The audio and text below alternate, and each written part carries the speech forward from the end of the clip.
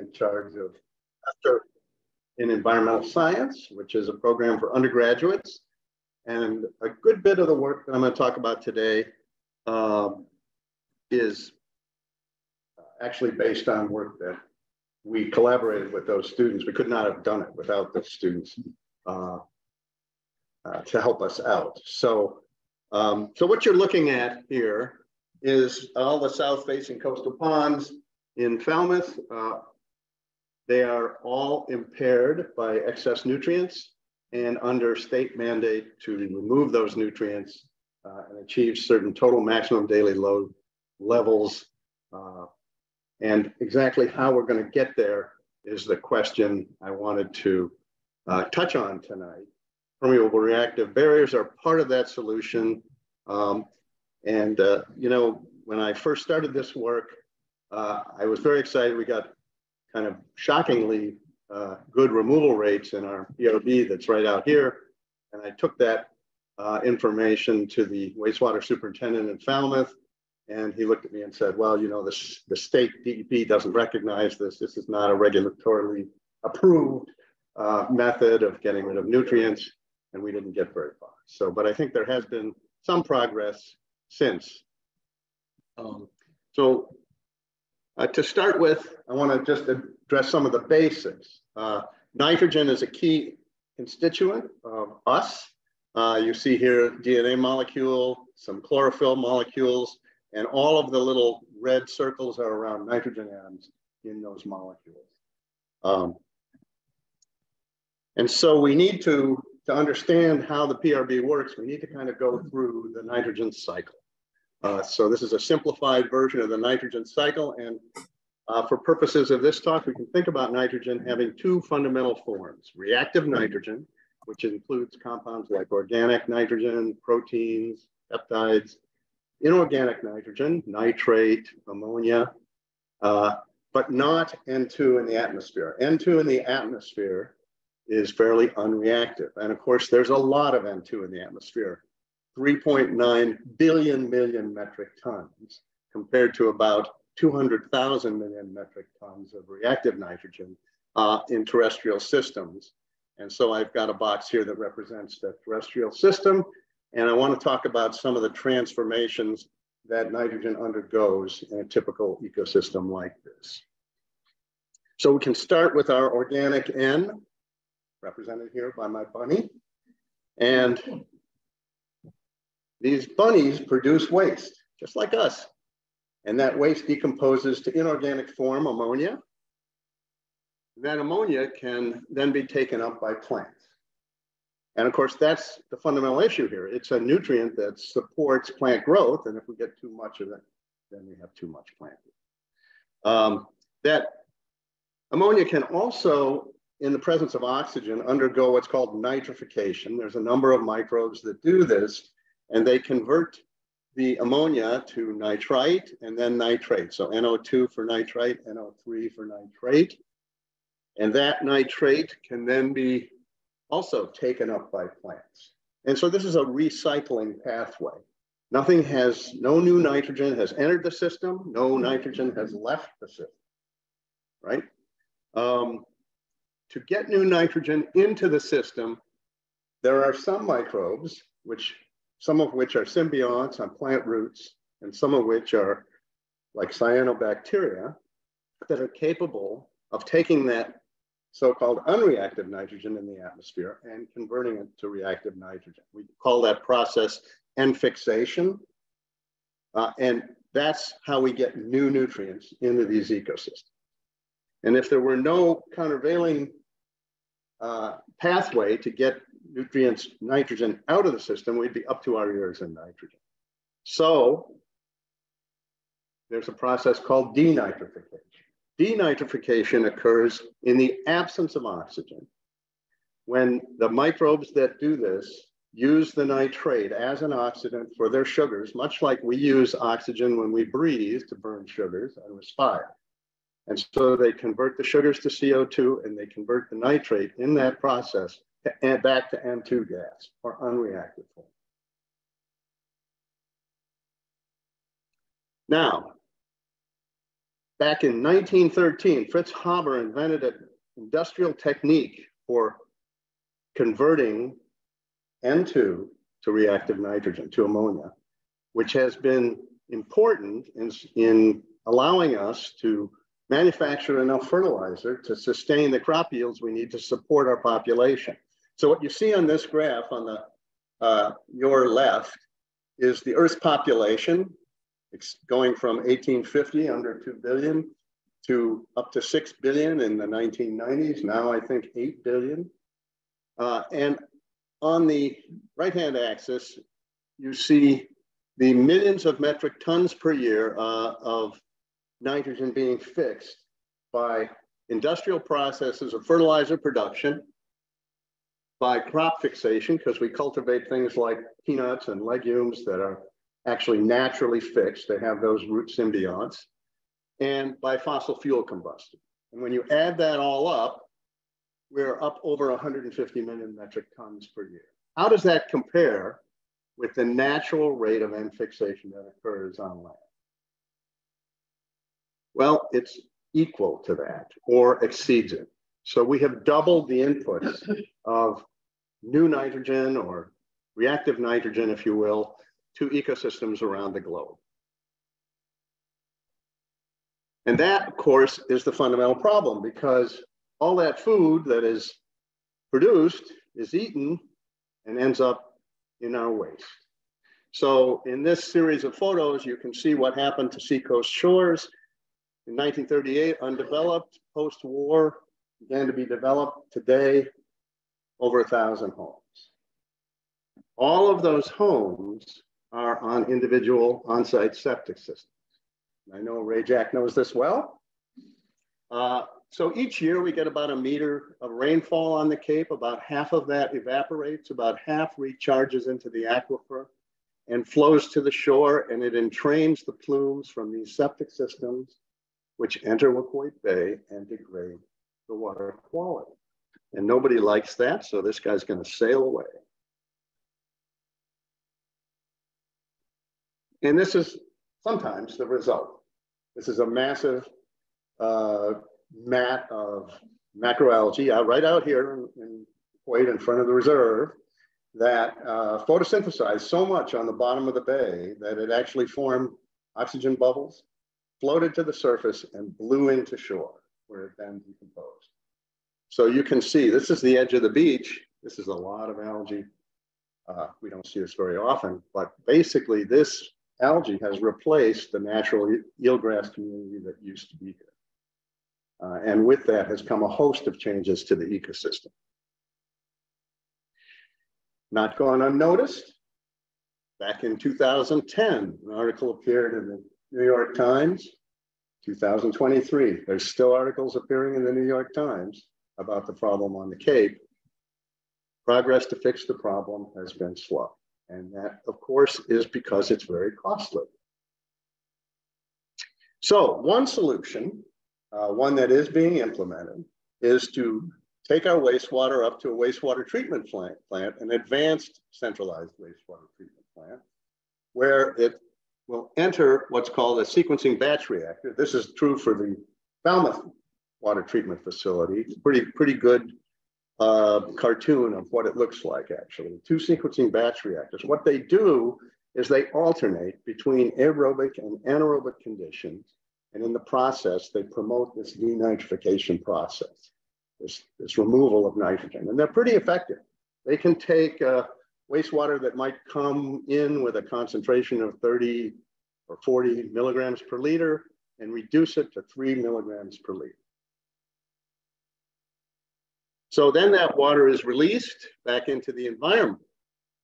And we're doing this in Little Pond. We have recently done this in Little Pond, where at a cost of about $44 million, we've hooked up 1,400 homes to the Falmouth wastewater treatment plant, which is in the watershed of West Falmouth Harbor. So we're moving that wastewater to West Falmouth Harbor watershed.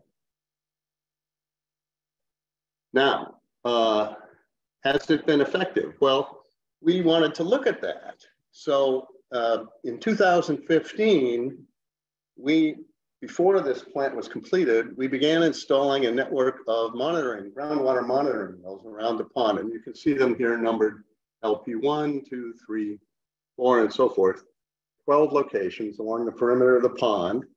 And at the same time, homes began to hook up to the wastewater treatment facility from Little Pond. Took a couple of years for all 1,400 or so homes to hook up. We thought there might be some lag in the response because groundwater, those plumes that are coming from everyone's septic system have to travel in the groundwater for some distance.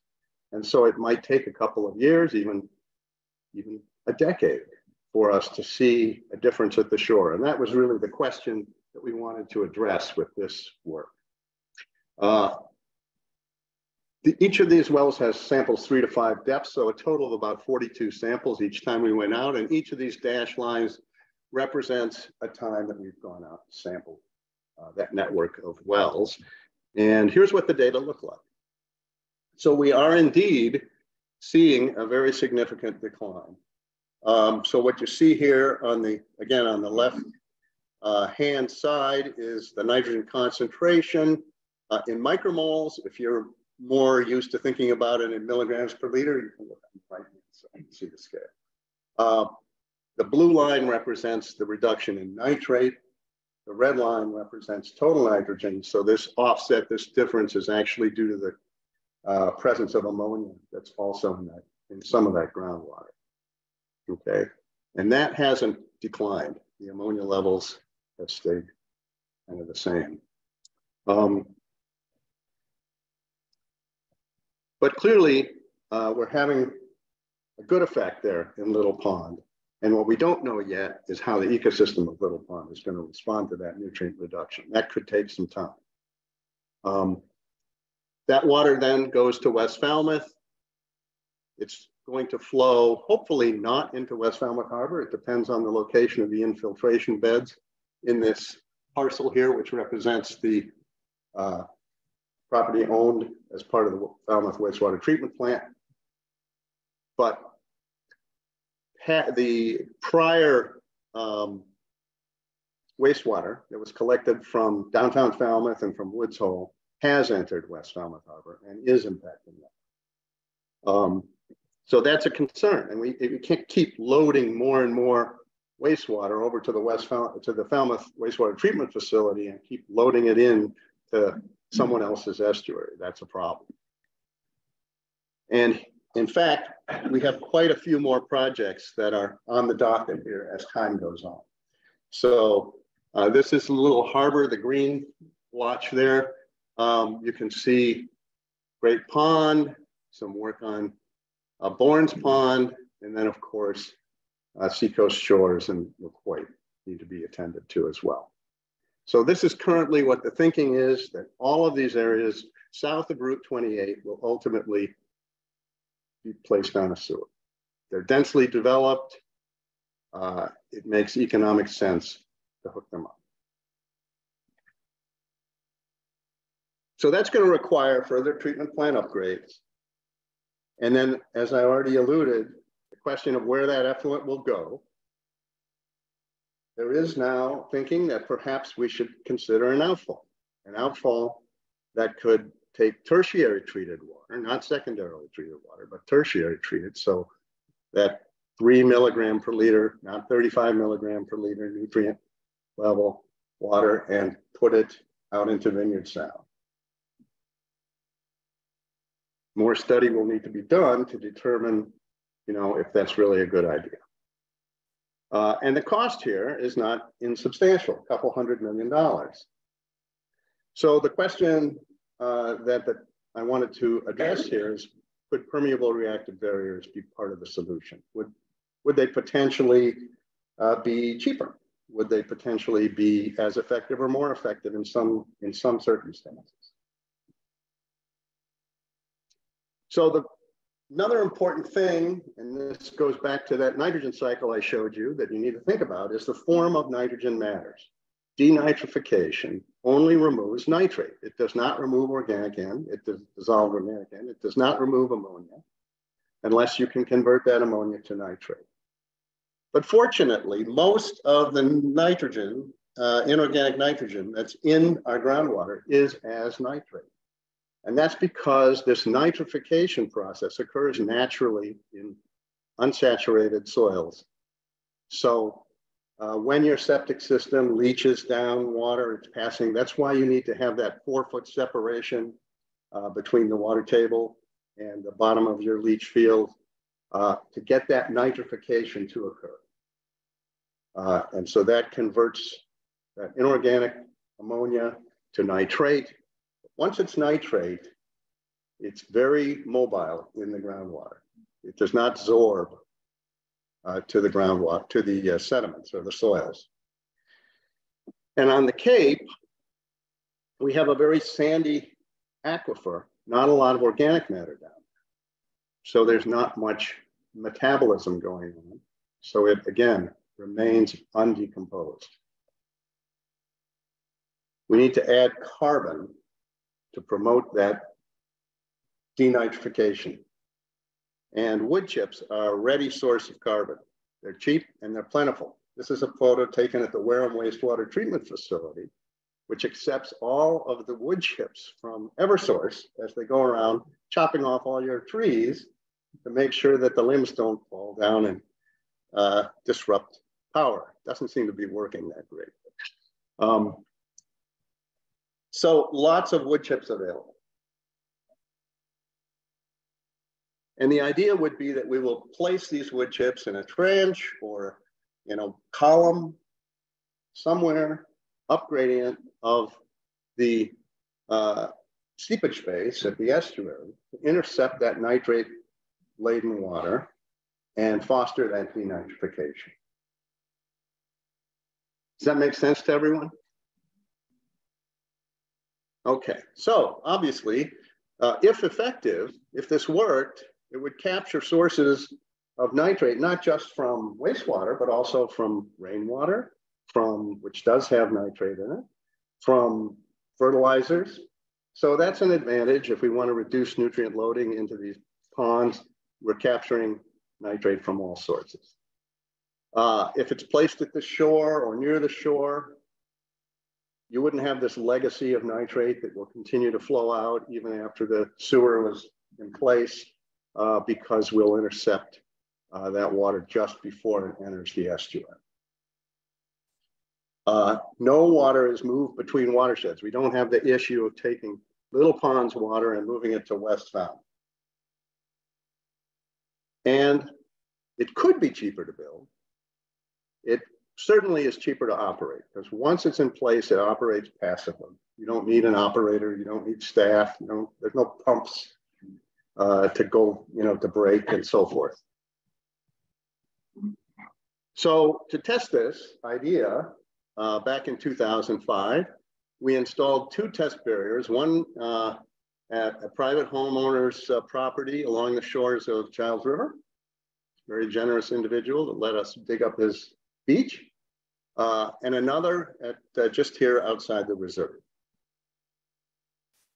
The reserve barrier, the Childs River barrier is about 12 meters long, about 2 meters wide, and about 1.5 meters deep.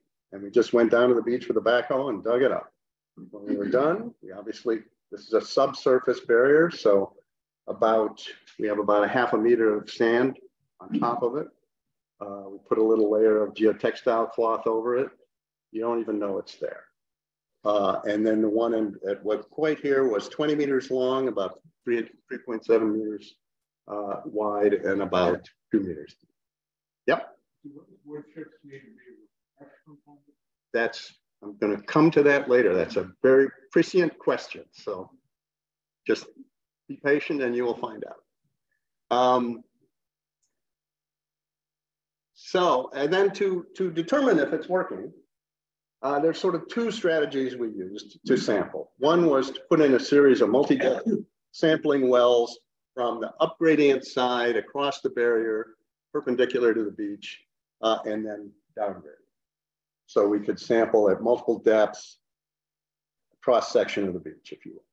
The other is to walk along the edge of the beach so what we call the seepage phase, where most of the groundwater kind of seeps in with a hollow rod that has some perforations in it and simply suck up water at multiple sites.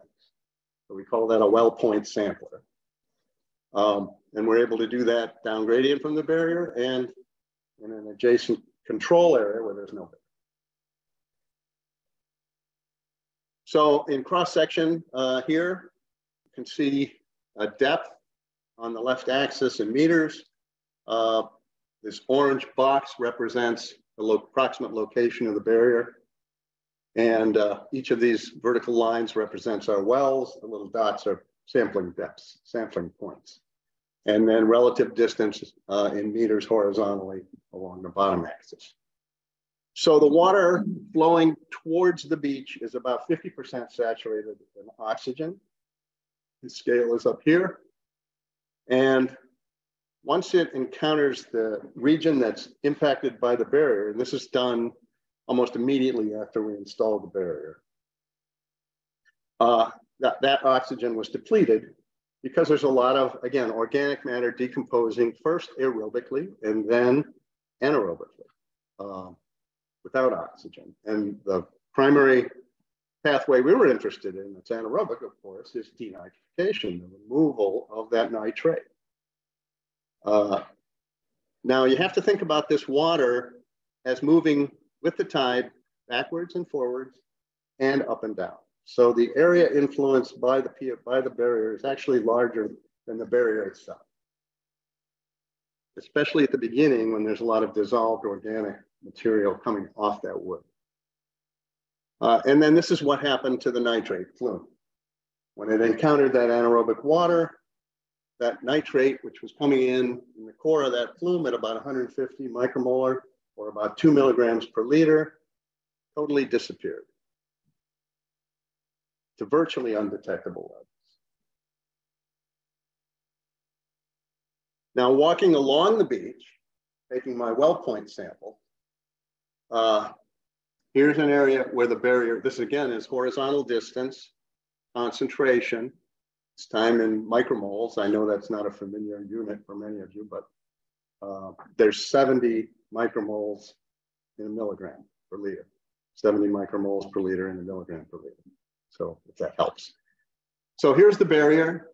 In the Charles River site, levels ranged from 100 to virtually 0 in the middle of the barrier and then up a little. So it looked like a creeping around the edge. Maybe we were still getting some nitrate, but they were very high adjacent to the barrier, 600 to 700 micromolar, almost to the drinking water limit, which at that time was 10 milligrams per liter. This scale is a log scale, which means we go from 0.1 to 1 to 10 to 100 to 1,000 micromoles. This is in Waquoit, where the barrier is. We are at or under 1 micromole, or 1/70th of a milligram per liter. We're somewhere between 10 and 130 micromoles outside the barrier. The most dramatic evidence that this thing worked was a photo that Chris Weidman, who at that time was the research coordinator here, took one June day. And every June there was a bloom of this sort of, I think it's largely ulva, algae at the shore where all that nutrient-rich water is percolating out at the seepage face. So this is low tide. Our barrier was placed right here where all that vegetation has been removed. So this was taken in 2009. It's now almost totally revegetated. But even in 2009, you can see no evidence on the surface that the barrier is there, right?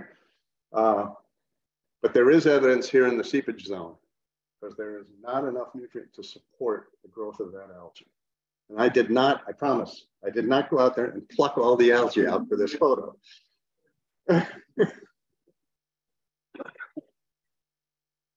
Okay, so someone asked, how long will it last? Well, there's no way to test that except wait. But fortunately, it's now 2023. So the first experiment to test this, we did, again, with a student in the semester of environmental science, Allison Tucker.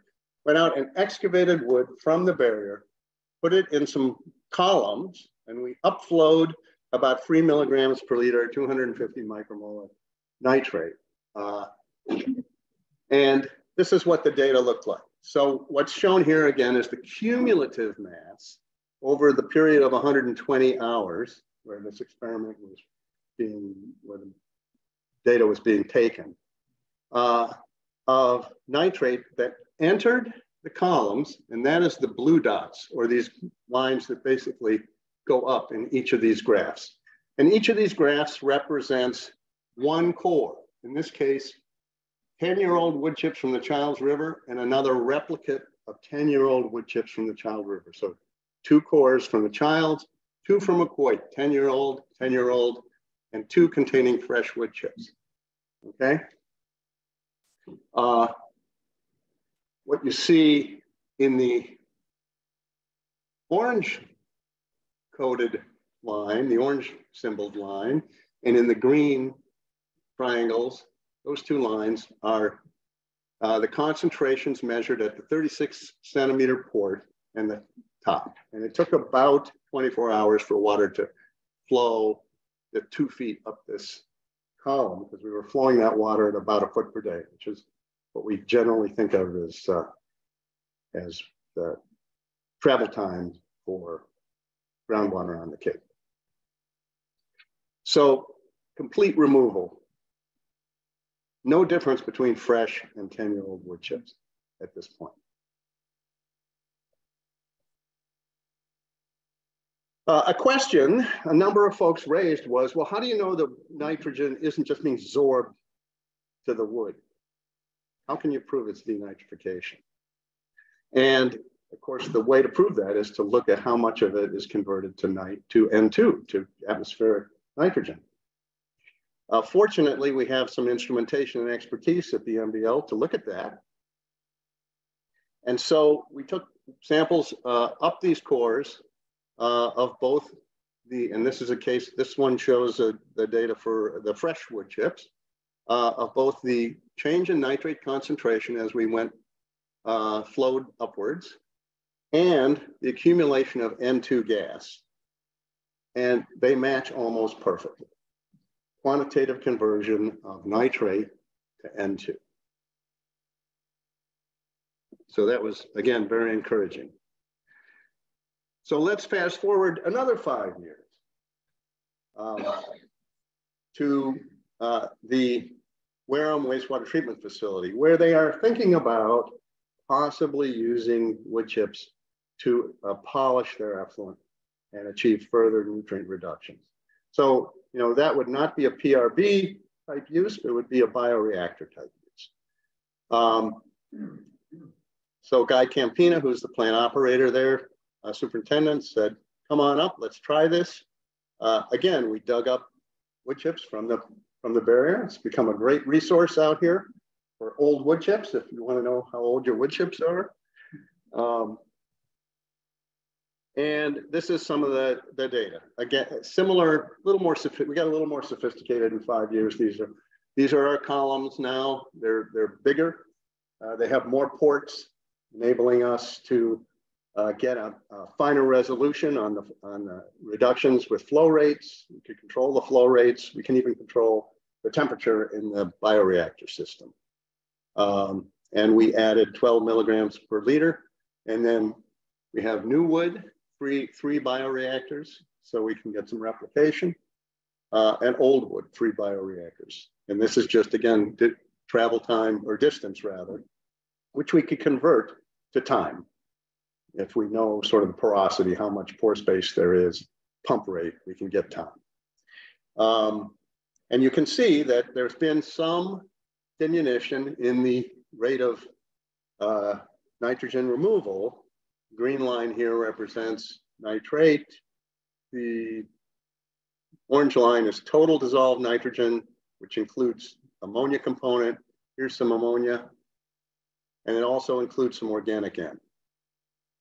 Okay, which is not touched by these things. We do not remove the organic N. There's actually some production of ammonia as you move up in the old wood, but it's very minor. So if you take all that data and then we do experiments at 2 different temperatures and look at what the temperature response of this whole process is and convert it to time, we can look at time in the bioreactor versus old wood, new wood, and fit decay curves to that data and get some information that could be used to engineer these things. And that was the goal here. If we compare the results of this work, and again, I'm showing you concentrations, 2 axes, one is in milligrams, one is in micromoles, so I can keep everyone happy, engineers, scientists. This is our data from that experiment compared with data from 26 other studies that were compiled by Kelly Addy in Rhode Island. This data appeared in the Journal of Environmental Quality. And one thing that came out of this is the temperature response. So her data is a bunch of independent studies, different wood, different barriers, different beds, reactor beds. And from that, she got what they call a Q10 or temperature response of about 2. Our data is about double that, 4, much higher temperature reactivity. But we have controlled for everything. This is the exact same wood in the exact same chamber measured at 16 degrees and 27 degrees. And this is old wood again, and this is new wood. So one thing we've discovered is this is a very temperature sensitive process. Some people at Stanford done similar studies, just recently published, found exactly the same thing, almost exactly the same Q10 value. So I want at this point just say thank you to all the students and collaborators that we've had on this project and funders as well. And let's see where we are on time here. I'm good. Okay, so I do have, want to go on and yes. Yeah, okay, let's take a couple questions if there are some. Okay.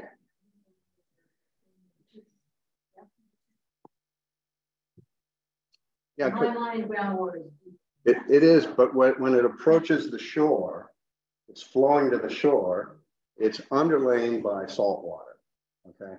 So you've got this dense salt water, so that water is flowing to the shore. It's very deep if you go further up into the, landward. But as you approach the shore, it's deflected upward by this underlying dense salt water and the release of overlying burden of land and well, so the question of how to get deep enough that's a really good segue into the next part of the talk, because one of the criticisms of this is how do you get these wood chips to depth? If we want to, we're not going to dig up everyone's shoreline. We never get the Conservation Commission to let us do that. I don't know how we got them to let us do this, but we did. So people have thought about, well, how can we get carbon to depth? And to engineer to the technical issues associated with getting wood chips to depth are pretty significant. However, it might be possible to sort of put in large boreholes, as if you were drilling a big water supply well, you can get a borehole that big and fill a bunch of them and create a matrix, but no one's tried that yet. But what you can do is inject a liquid carbon source. And so people have gone to emulsified vegetable oil. So this is how that works. What a great question. This is a cartoon showing, homes further from the shore that have deeper flow, because as this water is flowing to the shore, remember, more water is recharging on top. And so it's depressing that water that started out some distance away, moving it downwards. But once it gets close to the shore, it starts deflecting upward again. At least that's sort of the classic view of groundwater flow. There can be some underflow. That can happen. And what's shown here is a tanker truck supposedly injecting this emulsified vegetable oil, which then coats the sediment grains. Maybe it flows a little ways down towards the ocean, towards the receiving waters, but supposed to basically stick to the grains, supply this carbon source, and they achieve exactly the same thing, denitrification. So there have been now 3 projects that I'm aware of on the Cape that are attempting this. One is in Orleans, another in Falmouth, which was being led by Matt Charette at the Oceanographic Institution, and another on Martha's Vineyard. And there's a PRB working group that is addressing this issue and trying to come up with actual design plans for how you would do this successfully at more locations. So here's what the, yes, sure. Water was involved in that. Are those the treated wood chips that are used in the nitrate systems, or just plain old wood chips? So the only reason they called them nitrates was because they added a lime. I mean, I think, Pio contacted me today. You know the secret formula? There is, yeah, there really was. When we put those in here, Lombardo was involved, so was Will Robertson. Those were the guys that were early adopters of this. Will really came up with the idea. University of Waterloo in Canada. We blew in some plain old wood chips. We took a couple of bags of lime, sprinkled them over to control pH, blew in some more wood chips, more lime. Voila, you have nitrates. But nitrates we can patent. Yeah, I got another question for you. Are you monitoring George Hoyfelder's layer cake? I am not. There were people at the Mass Test Center have monitored it. And it's supposedly doing the same thing. It does similar things. I think George is finding there's some problems with it, but there is a nitro system or nitro system that's been developed on the vineyard by an engineer that is using wood as well, and they're having quite a bit of success with that. Can you just explain what that is? I can't, because it's his system, and I haven't seen one. I haven't, but I assume there's basically 2 components: a nitrification component and a denitrification component.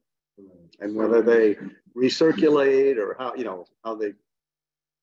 He's putting that over the after the primary tank. And then Well, so this is an on-site system, yeah, right? So it just takes stuff from your holding tank, right? Which is going to be a major problem.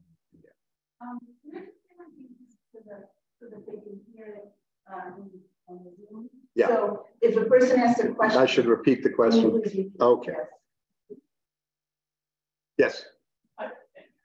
So we were a couple weeks ago talking with a cyanobacterial specialist over in Lucy, and I started talking about this nitrification problem we have here. And he looked at me and said, "Well, because Germans involved this, solved this problem almost 100 years ago. You just put sulfur into your wastewater as it goes into your leach fields." And I go, "Okay, I've never heard about that," but he swore by it, and just eyes and GDS comes out of your field. Is that? Well, there is an autotrophic nitrate reduction process that does operate with sulfur. We actually found, I had one student who did a senior thesis, and she found the microbes responsible in this barrier. Of course, the barrier here gets inundated with seawater, which has a lot of sulfate in it. So not quite sure of all the implications, but I think the primary process here is not that. Okay. Well, he was suggesting you do it at your home.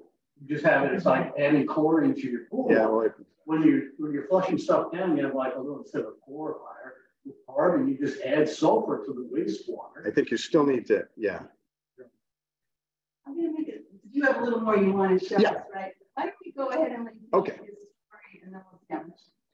So this barrier has been installed now. It's about 120 feet long. This was the The middle photo shows the injection process. This is where it was located, Shorewood Drive. And I'm just going to show you one bit of data from it. And that is, they did 2 doses, a 1-year dose, a 2-year dose. The 1-year dose did not seem to work all that well. We're not quite sure why. The 2-year dose seemed to be pretty effective. So what you see here again is depth relative to mean sea level, going from 0 to, this is in feet now, 50 feet down. And on the left-hand graph is oxygen level. And remember, in order to get denitrification, we have to have anaerobic conditions. So, and we get those anaerobic conditions when the microbes see enough carbon to use up all the oxygen in their respiration. And then now they're going to start to work on nitrate, which is the next best thing to live off of if you run out of oxygen. And so you can see in the upper 20 feet or so, we depleted this, the injection depleted the oxygen from somewhere between 6 to 8 milligrams per liter to basically 0. And in the same depth zone, we saw a reduction in the nitrate levels from on the order of 5 to 10 milligrams per liter to 0. So it worked. Yeah. Can you explain the 1-year, 2-year dose? I've never heard that term. Well, so one of the questions that the water quality management and Matt wanted to address was how much oil do you have to inject and how long? So it goes to the question of how long will things last? We know the wood chips can last at least 15 minutes. This oil, you're making an injection. It's coating the sand grains, but you don't have nearly the mass of carbon that you would have if you had a giant bed of wood chips. And so it will be exhausted, but we don't know how long it will take to exhaust it. Does that make sense? Yeah, I'm still waiting here about 1 year versus 2 years. Twice as much. Well, I don't know the actual dose. Oh, it's not continuous injection for 2 years. It's not a continuous. No, this is not a continuous. Year. It's a one-time. They go out there, stick the probe down, and inject, driving it deeper as they go. Inject, inject, inject. Withdraw the probe. Move on to the next hole. They do not leave in place injection wells. Okay, so if you run out after 3 years, you got to go back and do it again, which is obviously a disadvantage. So, you know, there is no perfect solution yet. Make sense? I think the last figure I wanted to put up here just to show that I think we have made progress. When I started this, there was not any interest in PRBs that I was aware of on Cape Cod. Now the commission, the Cape Cod Commission, the EPA have put together a map showing where topography and conditions might be appropriate, groundwater flow and so forth from regional models might be appropriate so that a PRB ought to be considered. And all of these red symbols show those areas on the Cape that have been identified. Now, in order to actually do this in any one of these locations, I think it's critical that you go before you do any digging or any, buy any wood chips or oil, do some ground truthing. Go out there, see what direction groundwater is truly flowing, because there's a lot of heterogeneity in it. See what the nutrient levels are in the groundwater. There are some tricks that people could use to identify hotspots. One of them is thermal imaging. You can fly if you go in August at low tide, you can fly over these water bodies, and cooler groundwater shows up very nicely if you do thermal imaging. And you can do this with a drone and see where's all the groundwater entering. And then go to those locations, measure nitrates, see what you're looking at. That might be where you want to put your PRB, because we're probably not going to line the entire shoreline with PRBs. And that is the last slide. So I'm happy to entertain questions. And we also have, well, maybe we'll let Lori do a question first from the chat box in Zoom, and then we can. Sure. We just have one question so far in the chat box. Gotcha. Sorry. Go ahead. If travel times are not 1 foot per day and really 2 feet per day, what's the impact? So the question is, if travel times are not 1 foot per day, but 2 feet per day, what's the impact? And that's the reason it's so important to get the actual reaction rates, the kinetics, if you will, which is why experiments like the one we did in Wareham were useful, because we know how much removal per hour we can get at a given temperature. And that will help us size the PRB. And the question is a very good one, because there's a lot of variation in the flow rates. There's a lot of heterogeneity, even in our relatively uniform outwash plain, in the type of sediment there. And that's really what controls it. If it's a coarser, gravelly, or coarse sand material, water will flow much faster than if it's a very fine sand or clay. In fact, one of the things that came out of the PRB work that Matt was doing at Sherwood Road was in the deeper layers, there wasn't much groundwater movement, and they thought there was going to be more. So the flow rates were about 1/10, I think, of what they expected, which meant that the mass removal rates were 1/10. You know, you can get rid of 100% of the nitrogen, but if you're only flowing a little tiny bit of it through the, you know, on a mass basis, mass per unit time, you're not achieving a whole lot in terms of the load reduction. So, you know, that's an important question, and it works both ways. If you have higher flow rates and get rid of all the nitrogen, you get rid of a greater mass of nitrogen compared to low flow rates. But if you flow too fast and you can't react at all, then you have a problem. Does that make sense? All right, we'll take one in this room, and then we've got another from the chat. Okay.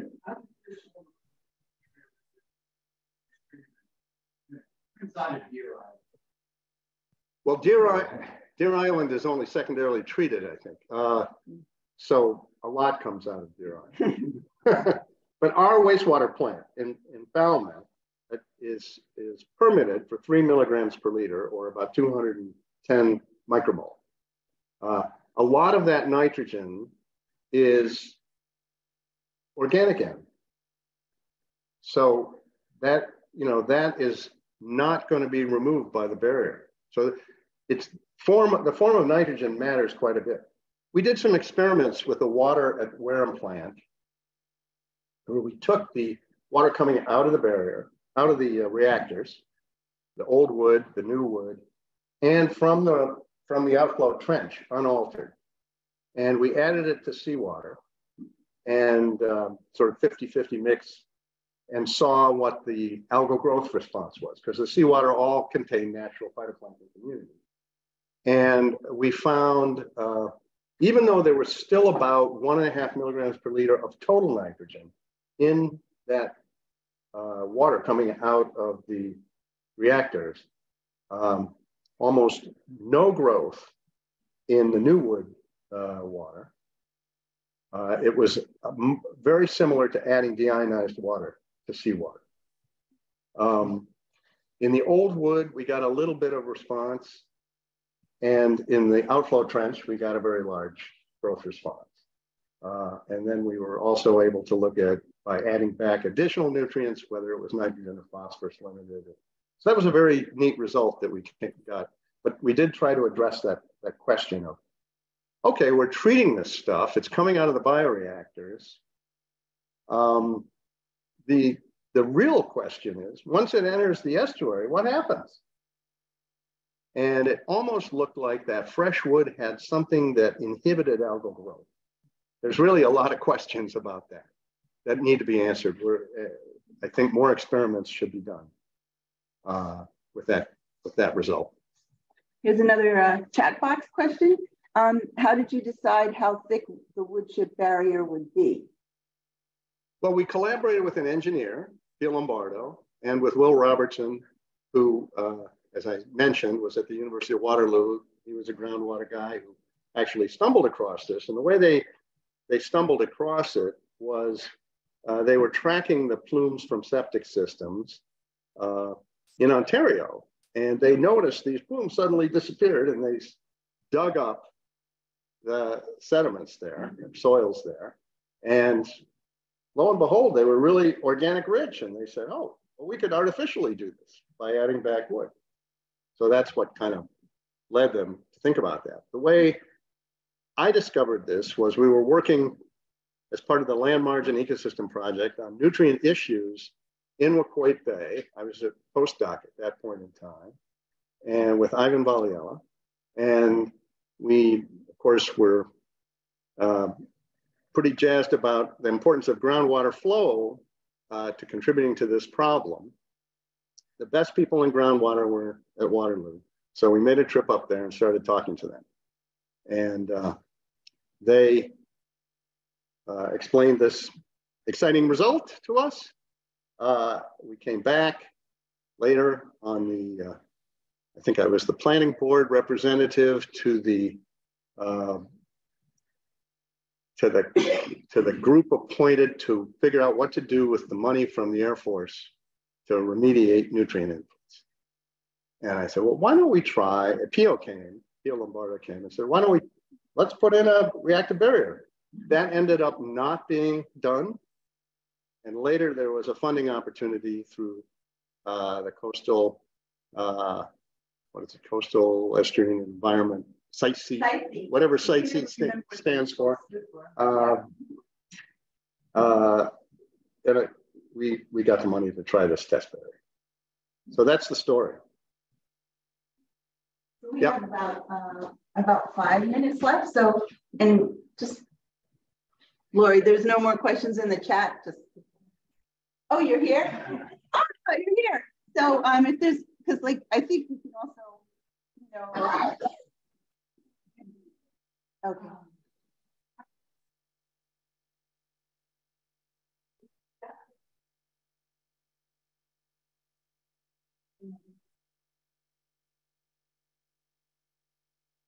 I'd say at the moment, depth is the primary factor between wood chips and oil. And, you know, probably disturbance to the site is another issue. If you're going to do this any distance from the shore, EVO seems to be the strategy that people want to do. In fact, DEP will not let you inject the oil within, I think, 100 feet of the shore. So that's because they're worried about breakthrough, which makes sense. What was the second part of that question? Mixing the two. I have thought about the possibility of mixing the two if you get depletion in one, that the other could kind of help. Yeah, I have thought about that, but I don't think anyone's tried it. And was there someone that I haven't had a chance yet? What steps can be taken to actually implement, you know, because one of the great things about this research is that it could decouple treatment from the sewers. You know, right now we're in this west to east mindset because of the cost and where the sewers started. And Mashpee has the same thing. They're going east to west. So what steps can take to make it so that, you know, a place that's in such trouble like Waquoit Bay could implement this, because it is something that could be decoupled from the location of existing sewer trunk lines. Well, I think that my own thinking is that we need to sort of do it in steps. We need to find a few locations where we can try it at a somewhat larger scale. And then what are the issues, you know, in terms of cost of installation, site characteristics, all the rest. And then if that works, we could keep scaling it up. There might be some issues with permitting, acceptance of it by DEP. there certainly are issues with disturbing the coastal zone. I'm actually going to turn that around and ask Ray Jack, who was our, you were the guy who was in charge of all of, DPW for Falmouth. What do you think?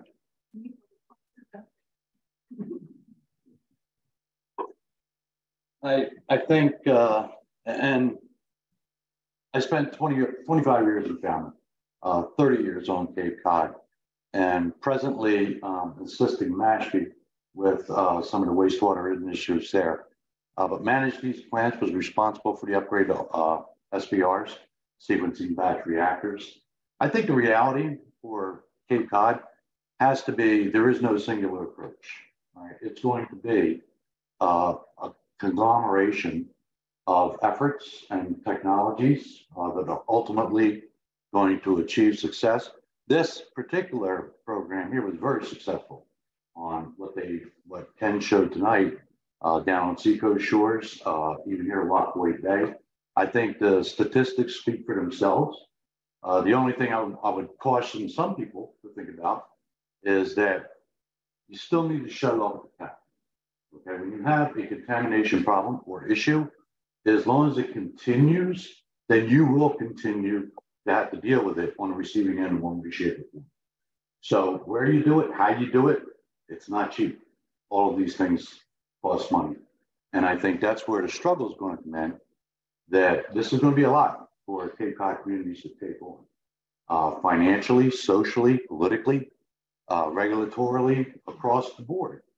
And there is a need for new ideas such as this in order to be able to actually make an effect. The bottom line is, for taking care of the issue, whatever the contaminants may be, there's a dollar value associated with it in the end that the communities have to pay. All right, if Ken stood up here and said all this is free, everybody would be banging on his door tomorrow. Okay, but it's not.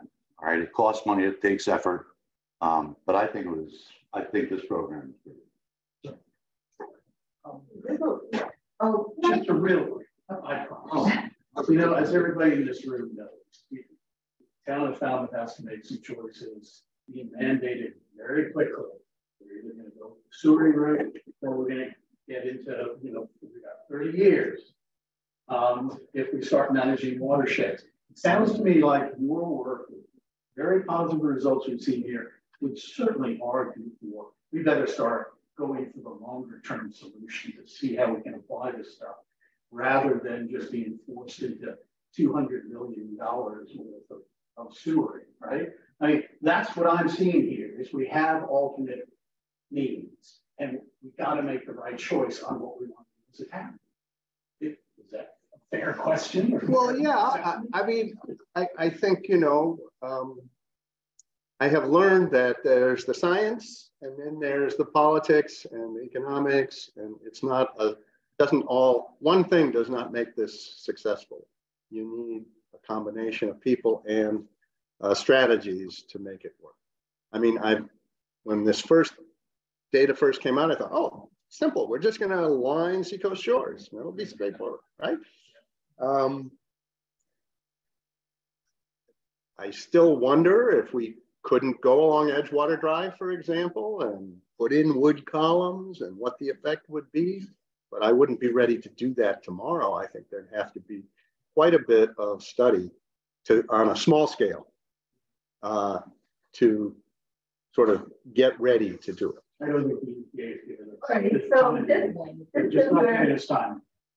Okay, so how about Matt? I was just gonna.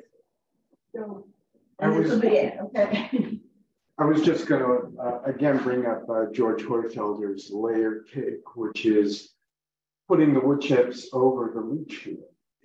So, your leach field becomes a PRB.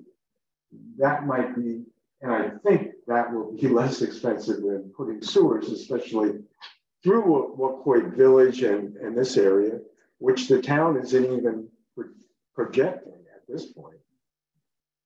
So that might be a way that we can do that. All right. So under the leach field. Under the leach field. But I think one issue that they have found is that if those wood chips do not remain saturated, it doesn't work. And so that's been part of the problem.